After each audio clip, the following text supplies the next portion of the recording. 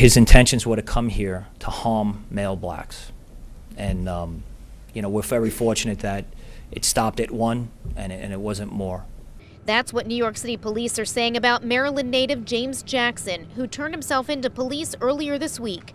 Police arrested and charged him with second-degree murder as a hate crime for the death of 66-year-old Timothy Kaufman, who was picking up bottles on the side of the street when police say Jackson attacked him with a small sword.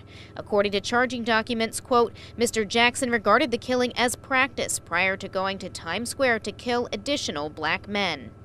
Based on certain information, it appears that this subject has been harboring these types of feelings for quite some time. In statements he had made, which I'm not going to get specific to, it's well over 10 years that he has been harboring these feelings of hate towards male blacks.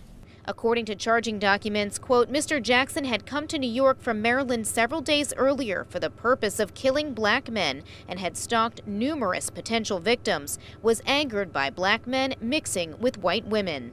The reason why he picked New York is because it's the media capital of the world, and he wanted to make a statement. Jackson grew up in Towson. His family still lives there, but had no comment today about the charges against him. A neighbor says they are a nice family, and James Jackson used to mow lawns in the neighborhood before going into the Army. He served as a military intelligence analyst for 3 years and was deployed to Afghanistan during that time. Investigators are delving into Jackson's background, including searching his Hamden home. We have detectives from the NYPD down in Maryland speaking to his family, associates, and anybody that he could be linked to. In court today, Jackson's lawyer suggested that he might be suffering from a mental illness. Reporting live in Hamden, Kim Dacey, WBAL-TV 11 News. Kim.